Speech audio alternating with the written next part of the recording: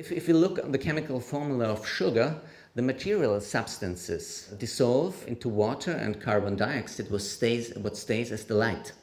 So we are living by light, and Fritz Albert Pott says for him it's absolutely conceivable that there are people who live on light. One day, about 2 years ago, Professor Gerald Pollack from the University of Washington approached me because he heard about my film, and he said he wanted to see this film because he said, I think I have an explanation for you how this works on a physical level.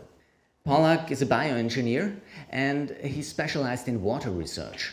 He found, and this is now really revolutionary, groundbreaking research. It was only published in 2013 and will probably need another 100 years until it's in the school books or longer. What he found is this force phase of water beside liquid, solid and vapor. It has completely different chemical and physical properties than normal liquid water. It has actually a different chemical formula. It's H3O2.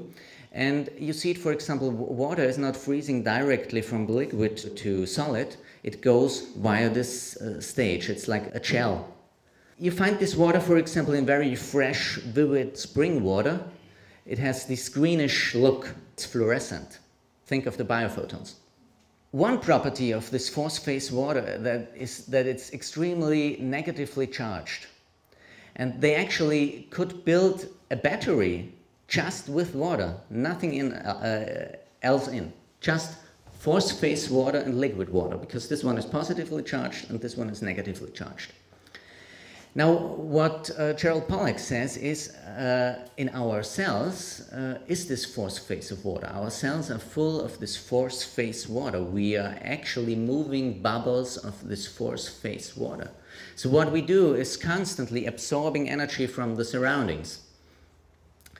And we don't need the sun. You can sit in a cave and absorb this energy because nature is negatively charged. And with this research, suddenly in my film I have a Taoist grandmaster who said to me, you should practice Bigu only where the chi fields are ordered. So not in cities, for example. Because what was the word? The chi fields are ordered, in order. Where the chi fields are in order, and what I didn't understand, where you have lots of negatively charged ions, And I thought, the Taoist grandmaster speaks to me about negatively charged ions. But I thought, okay, whatever. And suddenly I understood what this meant, because you take this charge from nature. So it's a big difference if you are doing this in a healthy surrounding or between 4 concrete walls with air from air condition. So no wonder that a lot of breatharians underperform when they do this in clinical studies.